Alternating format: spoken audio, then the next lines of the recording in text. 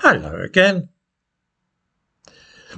It has for many years now been almost axiomatic that humanity's origins lie in Africa and that it was that continent which was the birthplace not only of humans but also the other great apes such as gorillas and chimpanzees. This has been believed for so long now that it's hard to imagine anything shaking this narrative. There are, of course, political and social reasons for adhering to this particular account in addition to scientific ones.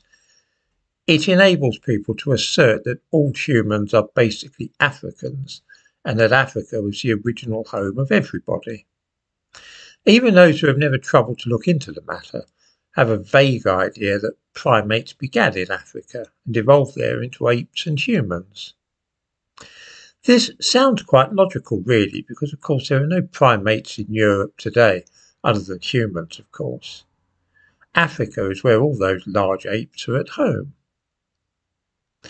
The problem is that we don't always stop to think on a long time scale, and nor do we always bear in mind that Western Europe was once as hot as modern day Africa.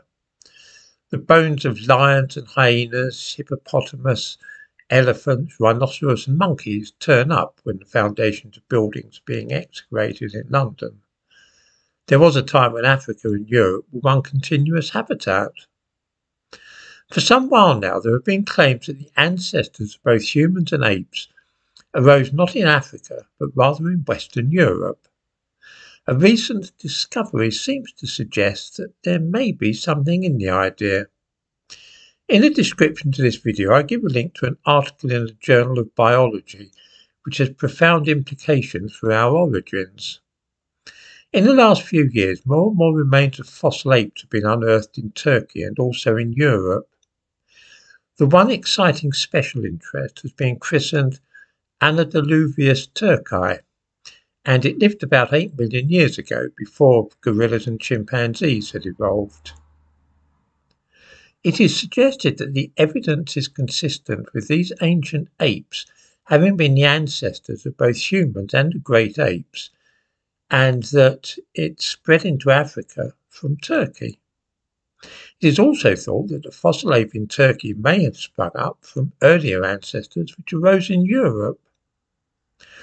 All this is very interesting, and if proved will overthrow a point of view which has been held pretty consistently since the time of Charles Darwin.